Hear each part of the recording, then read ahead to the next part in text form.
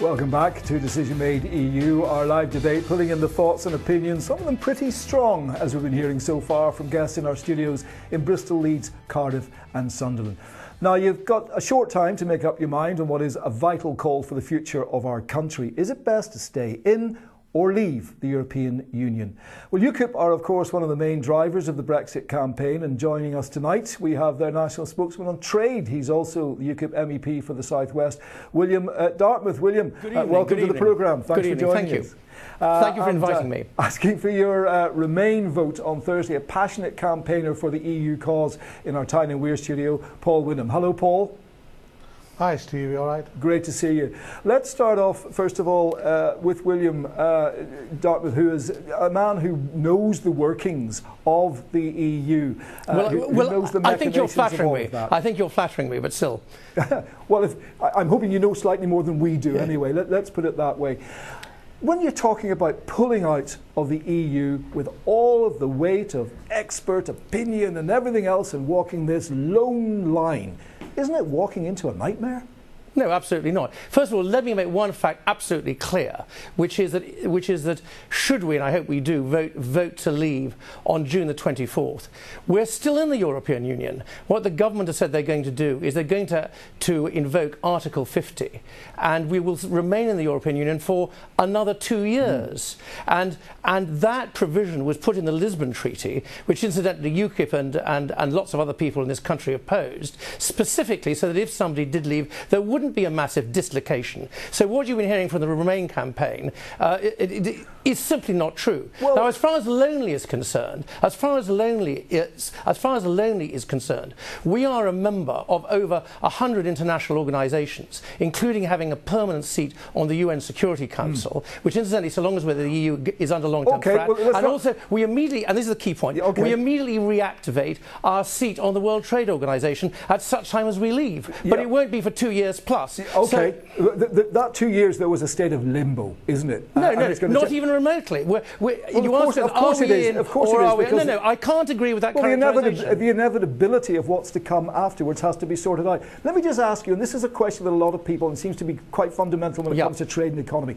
How long would it take you to negotiate the kind of trade deals that we've got in this country with countries in the European Union if we started now from scratch? How long would it take to do that? Well, 2 points. It takes the European Union an inordinate amount of time. How long would it take us to redo those? Can I answer your question? It's a very good question. It deserves a proper answer. It takes the European Union an enormous amount of time because there are 28 member states and the European Union Trade Commissioner, of whom I've been deeply critical, nonetheless has the very difficult task of satisfying the interests of all 28 member states. If it was us, it would be much straightforward. Why? There's also a second question. Why would it be much more straightforward? You've got to deal individually with 27 other countries, haven't you?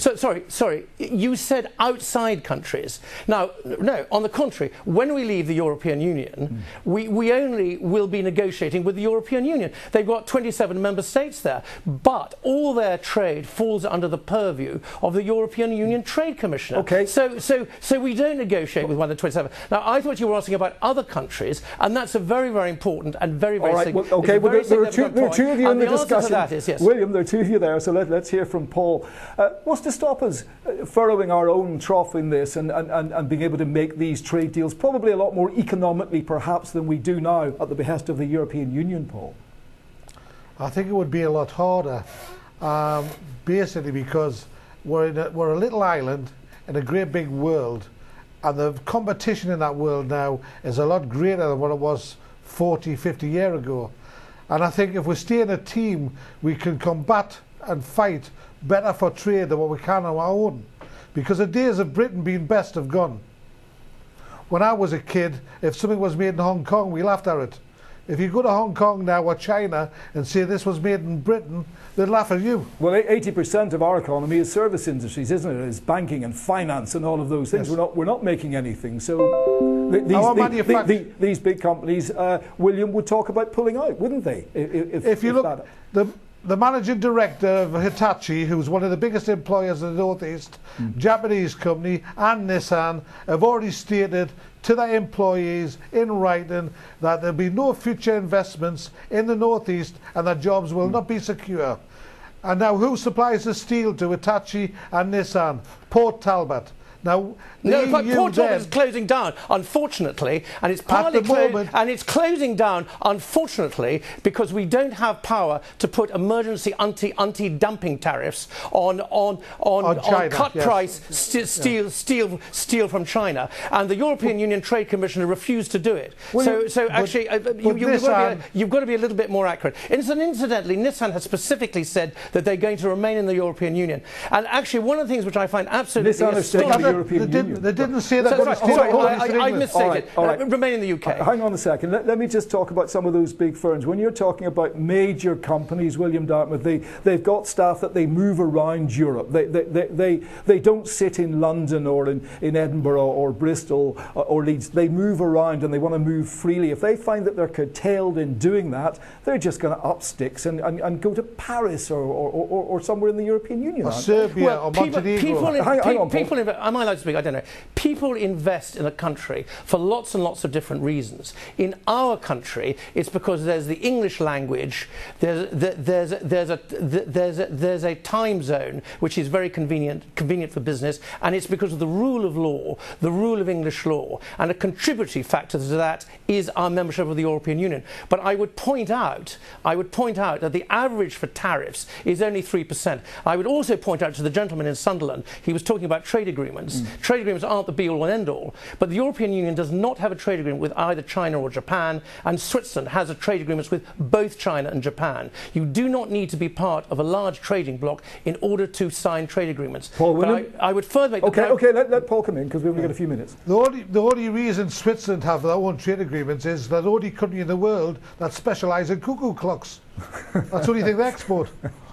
Well, they actually export 4.7 times per head of population to the European Union. Actually, than what we do, and in fact, the Switzerland has very substantial heavy industry. But you're obviously a fan of the movie the Third Man, just as I am. I think yeah, we can come on to films maybe on another programme. I've got a few myself. I look forward to it. But William, when it comes to things like the trade deals, and I do go back to where we started, the public are complete trade deals. People are confused by this, aren't they? And they hear this statistic of Canada, where it's taken 7 years and it's only the early stages of making that agreement work.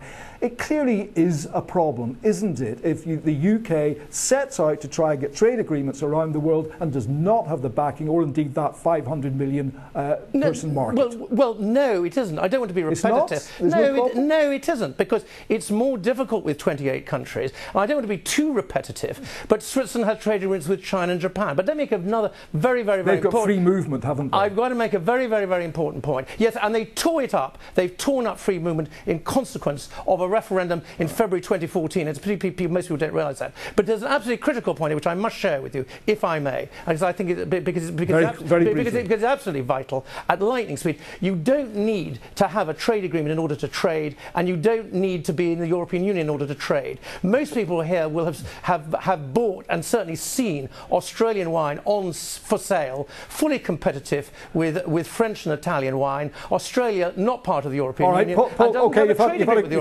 had a good go at it there. Paul Whinham, final thought. Well, basically, to this gentleman, basically, if we all knew what was going to win the 2:30 race at 2 o'clock, we'd all back it. You're asking us to gamble to come out. I'm not willing to gamble on my grandkids' future, on your saying so that something might happen when the economy at the moment is pretty level, unemployment has been kept down, and we're living a pretty good life. Well, why try to change it? I'm afraid that the cuckoo clock has beaten us, so thank you both very much indeed for that input. Thanks to both of you in our Tyne and Weir in our Bristol studios.